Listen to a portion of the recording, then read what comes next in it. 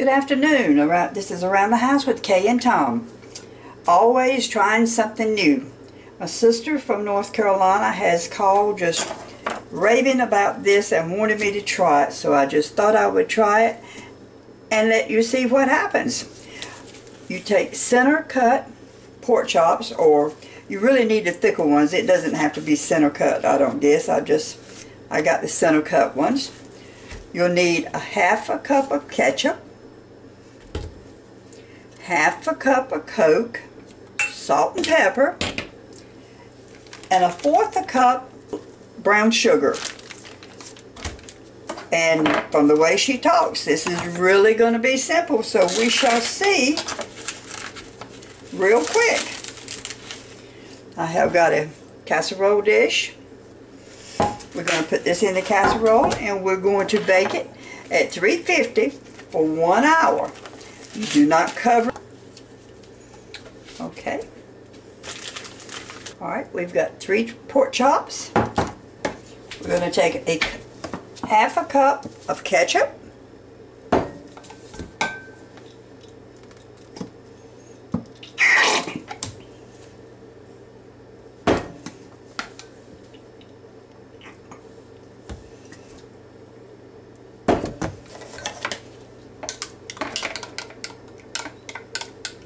We're going to take a half a cup of just Coke.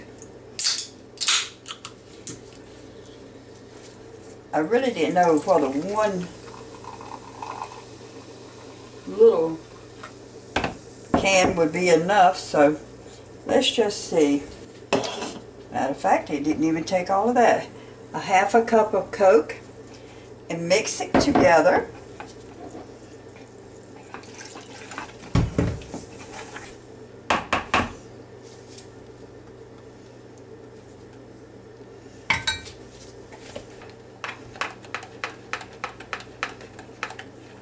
A little bit of salt and pepper, not much. I very seldom salt anything. And again, this is Around the House with Kay and Tom. Please subscribe. Give me your comments. So we're going to pour this over our pork chops.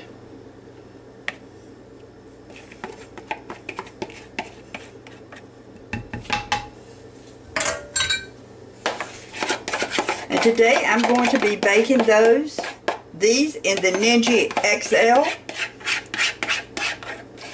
So we shall see how it turns out. I was really concerned with it, making sure it had enough sauce to cover it, but it looks like it sure did. And take 1/4 a cup of brown sugar and just sprinkle on the top. And that's all there is to it. So what we're going to do now is we're going to put it in our Ninja XL cooker. We're going to mash the start button. We are going to take the function and we're going to bring it down to bake. I'm going to do it for 350, so I need to bring this down a little bit. Whoops. Okay. And we're going to cook it for 1 hour. But I'm going to put it for like an hour and 5 minutes, and let's get it where it will preheat. Hope you can see this. I put it on bake, 350 for an hour and 5 minutes. And it is now preheating. It should be preheated by the time it hits an hour. Alright, this has now been cooking for 30 minutes and it's just a bubbling. I hope you can see that. Just a bubbling away, so we'll let it cook for 30 more minutes and we'll give it a try. Well, I've got a 1 minute and 23 seconds And this is supposed to be done. And just as soon as it gets down to and cuts off, we're going to take it out and give it a try. It really looks good. So we'll take just a few more seconds. We'll count them down. 59, 58. Be through in just a moment. And again, around the house with Kay and Tom. Please subscribe. Give me your comments. Come back to see me. Leave me a message. You know, they say a watch pot never boils.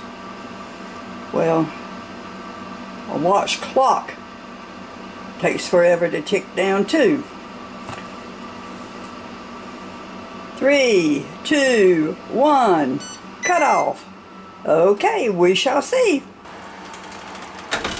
Alright, I'm going to take it out. It looks good. Let's just see how easy it is to cut.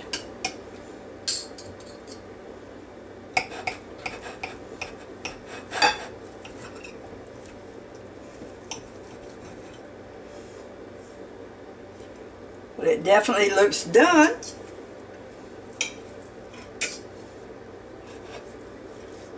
Very tender.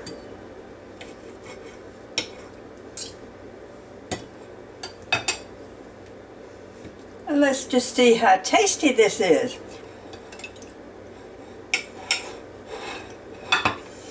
Has a very good flavor.